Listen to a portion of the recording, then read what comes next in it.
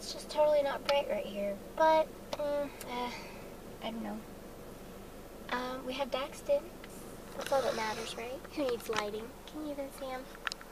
Can you see the baby? He says hello. And so do I. So this is gonna be a car vlog. I don't know what this was. Kind of sort of feel like I have an audience. There's these biker boys hanging out. Well, they're just kids on bikes. But, and then there's like construction on the main street, so that's kind of awkward.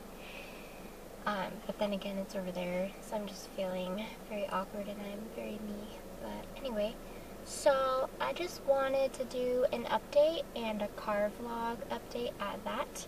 I like this kind of style. I haven't really done this that much, but I think it's just a fun time. So yeah, I have updates, I guess.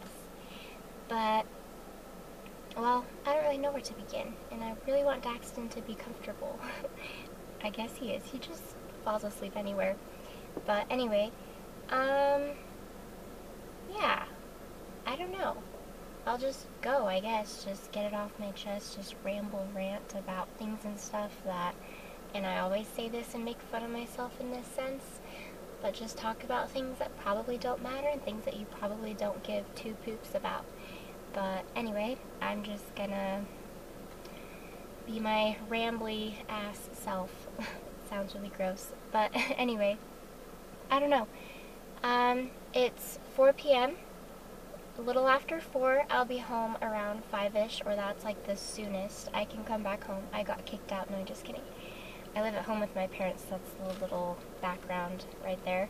But anyway, we have this, and I don't really know how to phrase this or what it all really means exactly, but we have basically this inspector guy dude, and he might do an appraisal with our house. He might get an appraisal, which helps with insurance and interest of the house, and we might move eventually, just in the area, this part of southeastern Idaho, which is all I'll say right now, but doesn't really affect me. We're still going to be in the area if we do move before I graduate, and it will just be probably a better thing, maybe a bigger house, maybe we'll build, maybe my parents will get their dream house with more land or something.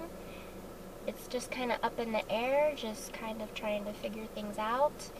But this is more just to lower the interest rate or whatever terms, insert them here, I don't know. But, so there's that. That's why I'm here with Daxton. I just decided to take him for a drive, and I'll turn the camera off and put my things in the car, safe and sound, and just hang out with Daxton outside, go for a walk or something. I've been trying to get better about walks for obviously Daxton, but also for myself too.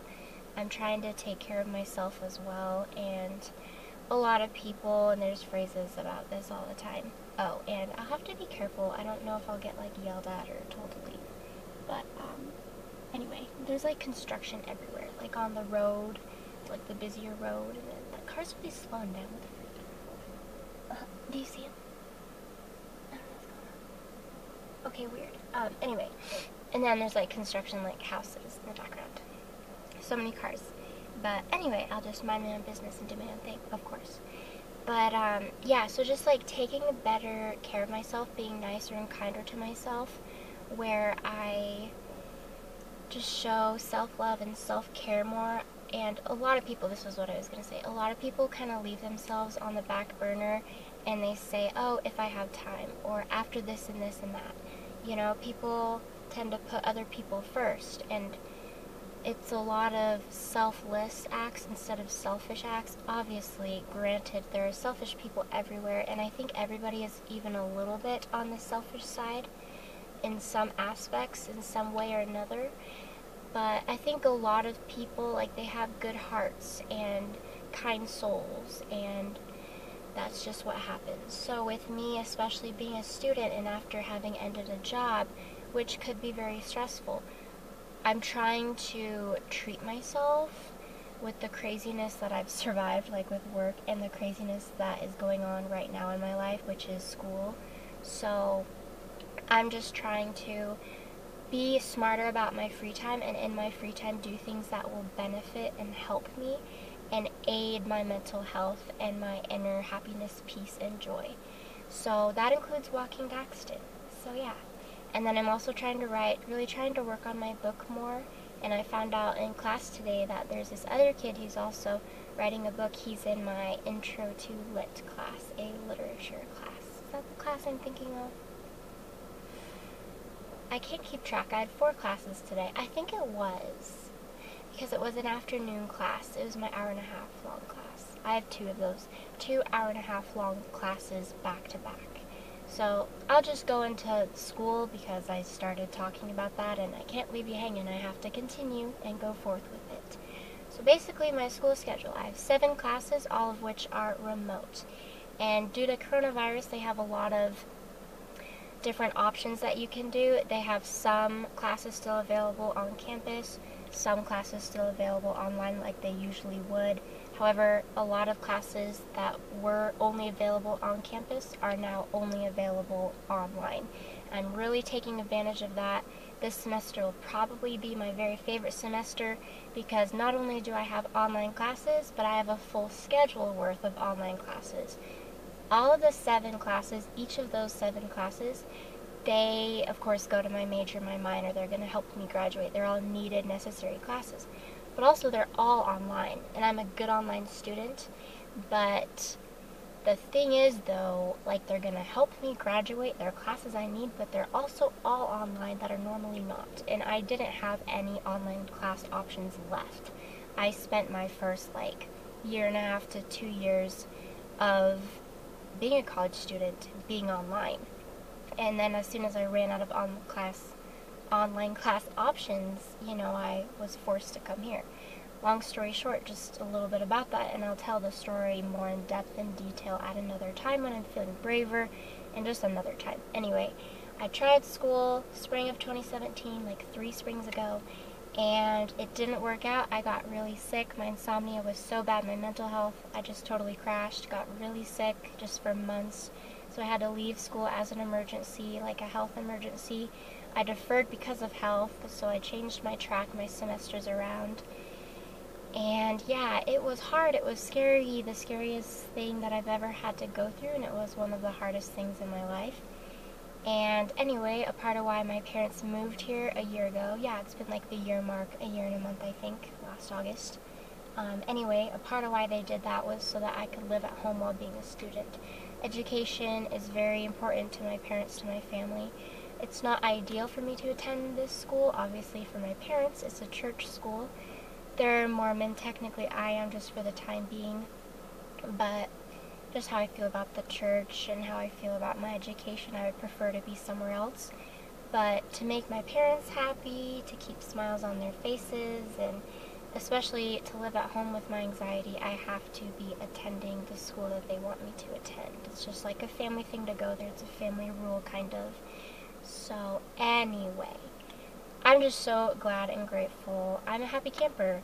I got all online classes, so I'm still trying to put together my social life, and I still have plans, and my parents, they're trying to implement this goal where I have at least one social event or activity or like hangout, whatever, once a week. So I'm putting that into place, and I have some plans, not this Friday but next, and I planned it last week, so it was like 2 weeks in advance I started planning with my friend, and it was cute, like, see you in class. We have like 3 online classes together, and I've met her like 2 semesters ago at school on campus, I think fall semester of last year, and then essentially we were like, see you later, and then like, see you next Friday. So it was cute, and I had to throw that in the video because I thought it was a cute little statement. But anyway, so shout out to Breezy. Hopefully that works and we don't get consumed by school and just overwhelmed by all the homework and classes that we just die. But anyway, it's hot. I just need that for a little bit. Okay, so does Daxton. There we go. So my cousin actually gets married. This is her 2nd wedding, I guess. Now she's getting married in the temple. You know those pretty white buildings, LDS owned, you know, the Mormon temples. So now she's going to be sealed. That's what we called That's what we call it. It's called a sealing. So that's how you're married in the church, by getting married in the temple. And so she had the civil marriage, but it was very quiet and just not ideal for her, not her imagined dream, you know, that every girl dreams of, because they want their big day to be just this big day, this big thing. So now she's trying again. You know, coronavirus a few months ago was even worse, and now it's just not the same. So she'll be having it bigger, and we're gonna have some friends come, some family friends are gonna come along, our little trip. They got family down in Utah, we got family down in Utah, the wedding, the reception, it's down in Utah. So we're gonna take these family friends, and then, oh, also tomorrow, the same family friend who's my age, his brother's here too, so that's who I'm referring to. Anyway, his birthday's tomorrow, so we'll take him out to eat. He's a college student here, his brother's a little froshy here, he's a little baby freshman, his first time here. And so we're going to treat him and then treat them for this trip. They'll see some family in Utah, and then they'll come with us to the reception. I'm so very excited. Like, it's fun to hang out with people, obviously, but I'm also excited because, and anxious, because that's how I get with social anxiety. Like, even my online classes, like, it's a conference, it's a meeting online, you don't see them face to face, but you see a screen face and your screen face, you know. But anyway, so they're going to be there at the reception. And my family, my mom's side, meets up together a lot, or as often as we can, not like we used to. Now people are older, people got school and work and families of their own, so people are growing up and getting older, and they're moving on, you know, which I'm grateful for, because I'm ready to have my own life, my own start. I'm not there yet, but I'm getting there.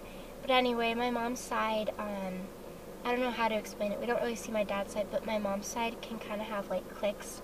So I'm glad to be like distracted and invested in friends. Like distracted by friends, invested with them and by them, you know. If that makes sense, I don't know. But I think it's going to be a good fun time. I'm a little anxious because it's people, but that's okay. Yeah, so now I'm going to count my blessings and then get into another topic. And by the way, my mental health, just like a mental health chat, right? Let's see where I'm at first. Hopefully my camera's not getting too hot. But anyway, wait, was I at 12? I'm not paying attention. Okay, now basically 13. Alright, I won't talk for too much longer because I want to be nice to my camera's heat by not making it hotter. What? Anyway. Okay, so, my mental health, I felt more of a depression and less mania and manic tendencies throughout my day. So I am a rapid cycler, and what that means is basically it's bipolar disorder, but it's on and off throughout the day. It occurs very fast, those mood changes, and mine are basically two. So there's like two different zones. There's the euphoric, that manic stage, and then there's the opposite feeling where it's a very low, like it's depression. I was diagnosed with major depression years ago, and my makeup's probably trash. Oh, he's licking me, he's giving me little loves and kisses. Anyway, so major depression, I was diagnosed with that years ago, late in high school, and then upon the emergency home from school, from college, you know, 3 years ago, that was when I found out about the bipolar. So, bipolar, it's always interesting, and I've really hit a slump. I don't really think my major depression was non-existent. I think it was there, but then it like morphed into bipolar, and it like transformed. I think as you progress, as you age, you change, obviously, but your brain, what does that even mean? I was gonna say brain and mind at the same time. Your brain. Anyway, you change, you grow, you are always forming into the next version of yourself.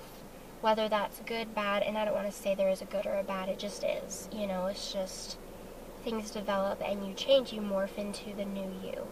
So that was what was happening to me. I think my depression morphed into something else. It grew, it expanded into a bipolar disorder. So it changed from strict sadness to on and off, up and down, a roller coaster ride, euphoric versus depression. So I've really felt a lack of euphoric vibes per se, and a lot more of the depression. Like every night, I just have really dark, clouded thoughts in my head as I fall asleep. And it's like my insomnia returns where I can't fall asleep until around 12 at night, whereas before I take my sleep meds and then I'm out. I'm just out like a light.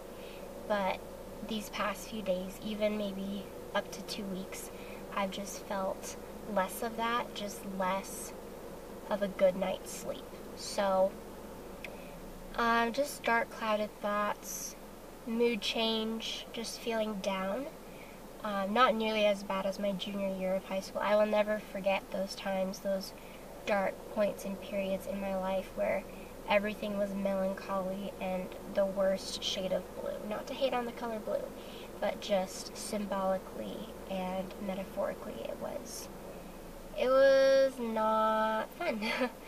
Never is. So I'm working on that, and I'm saying in my prayers, blah blah blah.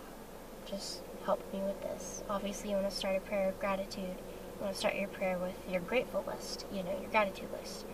But then you ask for things, and I've been asking for this, and it seems like nothing's happening or changing, but that's okay, and it's not my period. I got my IUD, whatever. That's helped. So, done with the period, which was not 3 months like the first time I got it in. It was less than a week, which is amazing for me. But anyway. So yeah, I'm just trying to say my gratitude list more at night. So I'm trying to think of myself in my gratitude list, like observing my list or living and breathing my list, like put myself through those words, through those ideas of my list, like all of the happies. And then I also tend to think of, and I've been doing this for a while now, I tend to think of myself in that field. My Nana Frida, who has since passed, her friend, I don't want to say best friend, I don't know how close they were, but she had a really good friend, very cool, who painted, and she could totally paint. And if there's one thing in this earth life that I can take with me when I die and part ways with this beloved planet, it's going to be this picture above all else. It's just beautiful. It's the colors and the scenery, and it's like this cartoon painting, but it just comes to life, and it's so real and raw, So I imagine myself there, and it's just peaceful and beautiful, and it's just this lovely feeling where there's joy, and that's like all you feel. And I would be alone there. That would be my ideal place. I would just have my introvert time where I can just think my thoughts and ponder my ponderings, and I can just be myself 100% 24/7, no concerns, no social anxiety, none of that nonsense, none of that garbage. But anyway, so my gratitude list. This is what I've been saying in my prayers. Sometimes I forget my prayers, sometimes I say my prayers in the shower. It's not like work where with my job, the way to work, the way home, like the half hour there and back, I would say my prayers out loud in the car, behind the wheel, on the road, But now I'm like saying them in the showers, and I'm saying them, the prayers, in the shower. So I'm weird, I'm whack, but anyway. So just trying more to be grateful, to enjoy the small things that really add up to big things and a big happy life. I want like a quiet life, but I want my gratitude list to be big and to always be growing and being added to, So with that, I think of my car. This guy right here, Silver Mermaid, right? Quicksilver on the weekends. Bought it off my parents, and I recently paid it off because of that job within the span of just a few months. So it's paid in full. I just got to worry about all the big kid stuff. You got maintenance and gas and insurance, so I'm working on those things, and I'm doing those things. And then just being able to have had a job during coronavirus. We took the proper precautions, of course. There's masks and there's social distancing in the office, and it's a job that I can go back to. We'll see if coronavirus improves or if it gets worse. Hopefully it doesn't. We hope and pray it doesn't, but I have a job to go back to if that works out. Work will work out, hopefully. So I have my foot through the door, and they're inviting me back, they want me back, which is great and very nice of them. So that's work in the car, and then there's school. It's not ideal, it's not my ideal. In a perfect world, I would be on my own. I would live with someone, maybe on my own. I don't know how that would work out. I would just be so happy and content, but I can't live like that because of my anxiety. I can't live on my own right now. And my ideal world would include either a different school or being an author full-time. I'm trying to write my book right now while a student at a school that I don't necessarily want to go to. But I'm going to be an elementary ed teacher, which is my goal. I'm going to write books, and my goal is to officially start this next year. So it's not while I'm on my own. It's not at a school I want to necessarily be at and go to.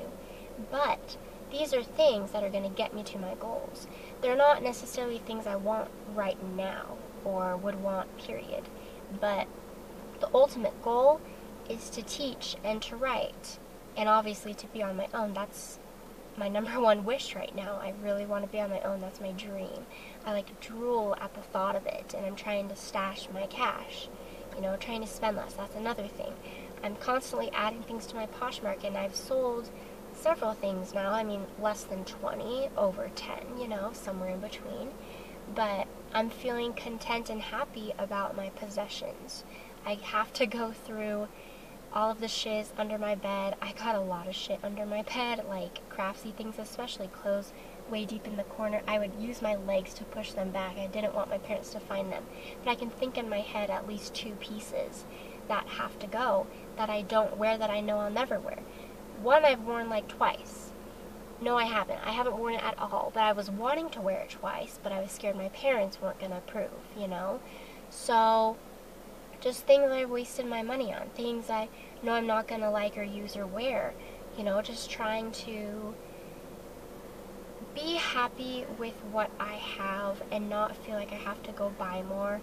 And I'm going to try to downsize and scale down. I'll try my best, my hardest. It's hard for me to let things go, but I don't know.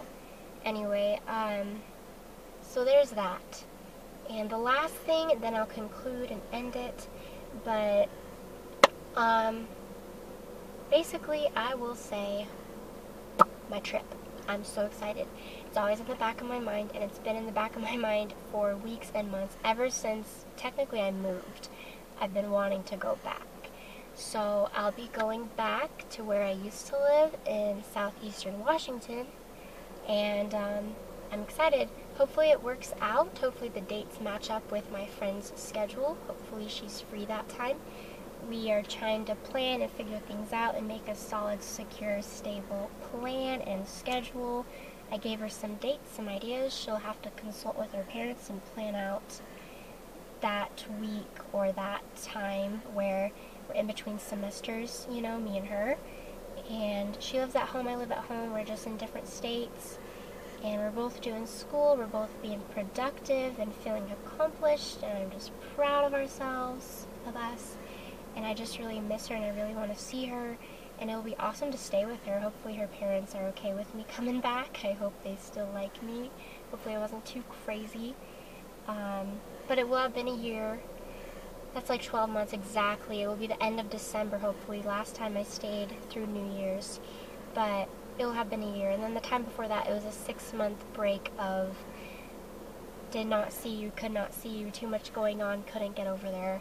And I would have gone there just a few months ago, or maybe even the 2-week break that I had after work and before the semester started this last week, I really wanted to go, but because of COVID, But now things are starting to settle and slow down, hopefully. Things aren't spiraling as much out of control as they once were. But anyway, with that, I will also get to see Chris, hopefully. Hopefully he still wants to see me. No, just kidding. We've talked about it, and